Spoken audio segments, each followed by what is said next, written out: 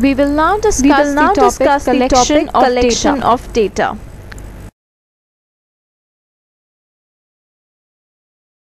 Let's start with what are the sources of data. Firstly, we have is the primary source. Under this, the data is directly collected from the source of origin, for example, interviewing the people with the help of questionnaires. Second is the secondary source. It is the source under which the data is already compiled by some other individual or an organization. For example, if I want to know the number of bank branches in India, I can take the data from the RBI and it would be then considered as a secondary source of data.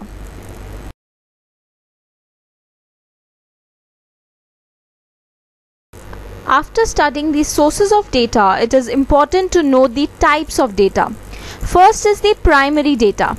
It is also considered to be the first-hand information. Wessel defines it as the data originally collected in the process of investigation.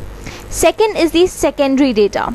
It is the data which is already collected by some third person or organization.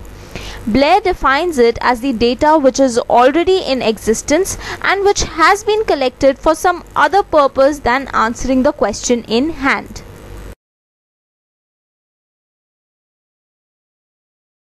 So what are the differences between primary and secondary data? Firstly, primary data is original and is collected by the investigator directly from the source of origin, while secondary data is the data which already exists and hence is not original.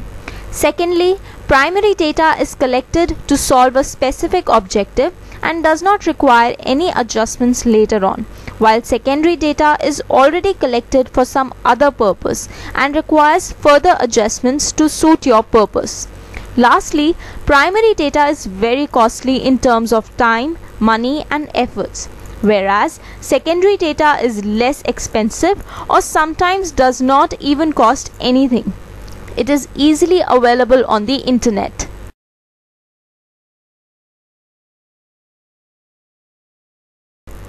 Now that we have studied both types of data in short, let's discuss them in detail now. In this video, we will be only dealing with primary data. So, what are the prerequisites for collecting primary data? Firstly, the objectives should be very well defined while collecting primary data. Secondly, type, content and the number of questions to be asked should be pre-decided. Thirdly, the scope and coverage of data collection should be precise and clear to the investigator. Fourthly, mode of collecting data should be selected based on the objectives and size of information to be collected. Fifthly, the questions for the interviewer should be simple and precise. Lastly, the respondent's privacy and confidentiality should be preserved.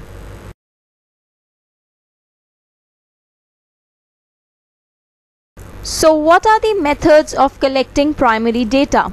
We have four methods: direct personal investigation, indirect oral investigation, information from local sources, and information through questionnaires, which further includes mailing and enumerators methods.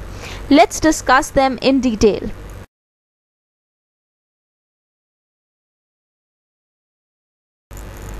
So first method is the direct personal investigation.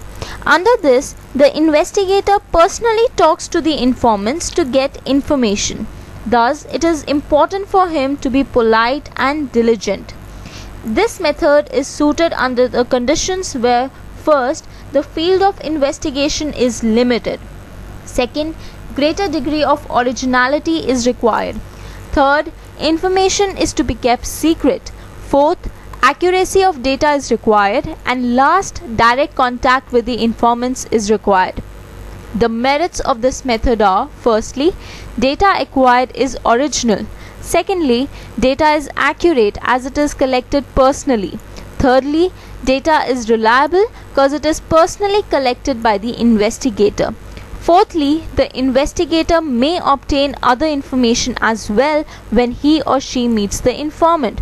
And lastly, data is uniform as it is already planned by the investigator, therefore facilitating comparison and investigations can make adjustments in the questions as per the need of the hour. The demerits are, firstly, the study is wide. This method becomes very difficult. Secondly, in this method, some level of personal bias is involved on the part of the investigator. As a result, the data may lose its credibility. Thirdly, this method is costly in terms of time, money, and efforts involved. Fourthly, in this method, the area of investigation is small and therefore it is less representative, which may further lead to inaccurate results.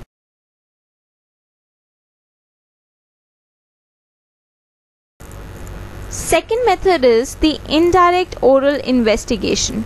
Under this method, the information is collected from the third person who is expected to have the necessary information. The persons from whom the information is collected are known as witnesses. For example, in case of robbery, the neighbors are asked to provide the necessary information and hence they are called the witnesses. This method is suitable when there is a large field of investigation. Direct contact with the informant is not possible. Informants are ignorant or illiterate who cannot provide information, and the investigations are complex in which only the experts can provide information. The merits of this method are that this method is appropriate in case of wide coverage. It is less expensive as experts can provide the investigator information about the items. Investigator can seek the opinion of the expert, making his data reliable. It is free from personal bias of the investigator, and it is simple to conduct a survey through this method. The demerits are as follows. Firstly, the information is provided by some other person other than the concerned one. The data obtained may be less accurate. Secondly, the witness may have a personal bias which can affect the results, and lastly, the conclusions may be doubtful due to the carelessness of the witness.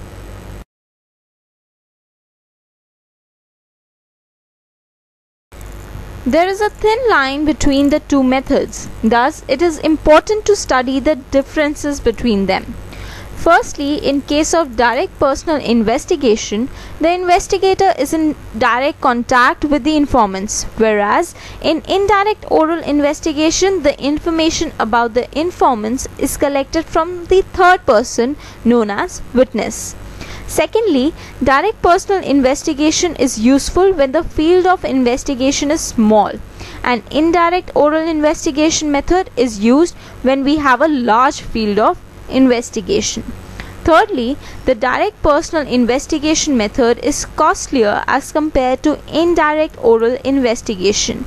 Lastly, the investigator must be well versed with the culture and the languages to extract information from the informants, whereas no such quality is required under indirect oral investigations.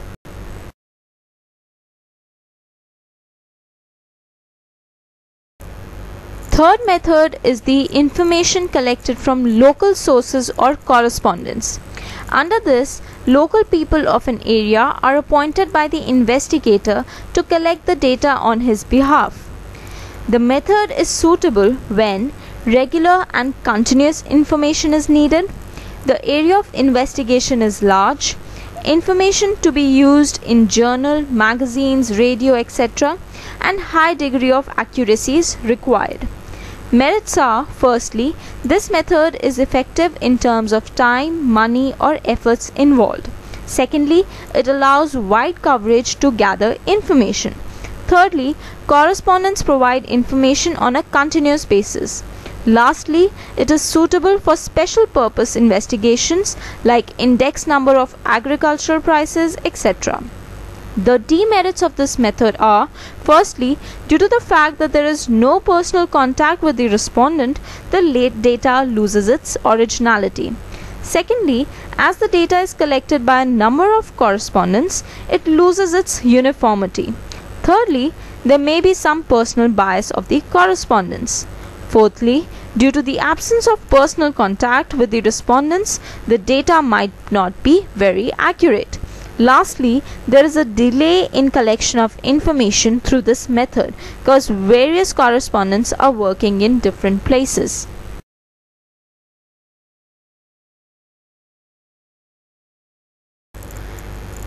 Lastly, we have is collecting information through questionnaires and schedules. In this, the investigator prepares the questionnaire to collect the information. Under this method, we have firstly the mailing method, where the questionnaires are mailed to the informants to fill and are sent back to the investigator. This method is suitable when the study area is wide and also when the respondents are educated. The merits are that firstly, it is economical in terms of time, money and effort. Secondly, the information being supplied by the informants makes the data original. Lastly, it covers a wide geographical area. The demerits are that the informants don't take interest in filling the questionnaires and returning them. Also, they might send incomplete questionnaires. The questionnaires can be answered by educated respondents only. The questions cannot be changed according to the convenience of the investigator. The data will be inaccurate if the respondents are biased, and also difficult questions may lead to inaccurate answers.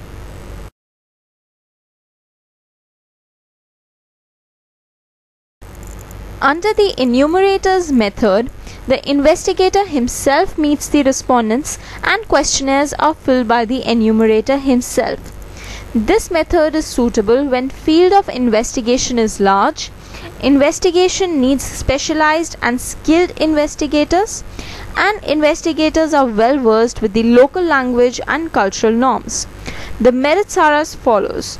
Firstly, this method covers wide area and includes information provided by the illiterates as well. Secondly, the data obtained is more accurate because enumerator himself collects the data. Thirdly, there is personal contact with the informant. Therefore, accurate and right answers are obtained. Fourthly, as the enumerators don't need the information for themselves, they are generally impartial in the collection process. Lastly, the questionnaires filled by the enumerators are complete. The demerits are, first, due to the involvement of trained investigators in the survey, this method is considered to be expensive. Second, unavailability of efficient enumerators may harm the accuracy of the information. Third, the training provided to the enumerators makes the method time-consuming. Fourth, as the method is expensive, it is not suitable for private investigations. Lastly, if the enumerators are biased, the data may not be accurate.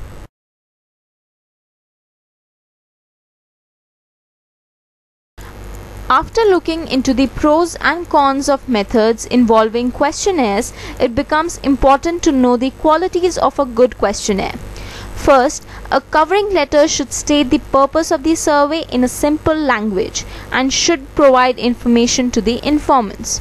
Second, there should be a limited number of questions. Large number of questions make it time consuming for the respondents and they may then become impatient. Third, language of the questions should be simple, lucid and clear for the investigators as well as the respondents. Fourth, questions must be placed in a proper manner. Fifth, undesirable questions must be avoided. Sixth, no controversial questions should be asked, especially the ones related to religion or politics. Seventh, questions involving calculations by the respondents must be avoided. It becomes tedious for the investigator to make calculations while asking questions and thus there may arise human errors. Eighth, some questions should be asked from informants on a trial basis. If any difficulties arises, then the questions must be reframed accordingly. Such testing is called a pilot survey. Ninth, a questionnaire must contain clear instructions for filling the form. 10th, the informants should be requested to return the form back. 11th, more objective type questions should be there.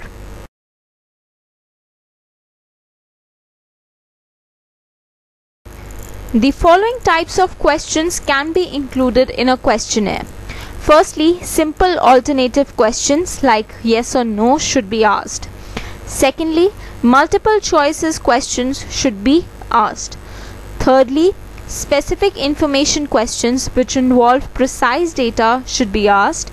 Lastly, open questions like suggestions about traffic in India, etc. should be asked to reflect upon the suggestions by various individuals.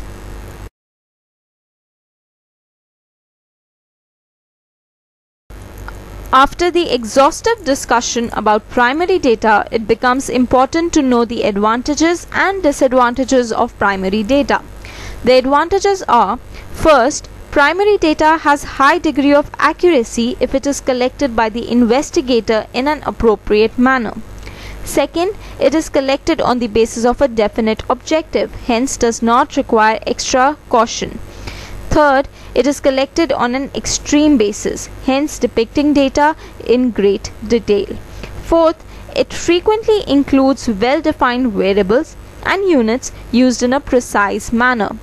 Last, sometimes secondary data is unavailable, hence the only option left is collecting the primary data.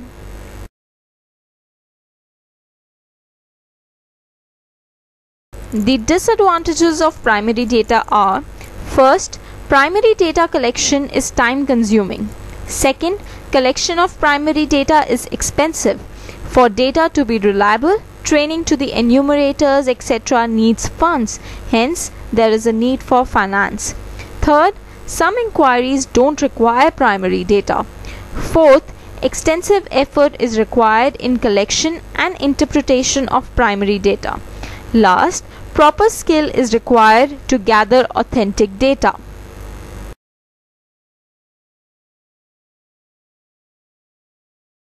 So this was about primary data. In the next lecture, we will discuss the secondary data. If you have any questions, feel free to contact us. You may visit our website www.economicsharbour.com or email us at admin@economicsharbour.com.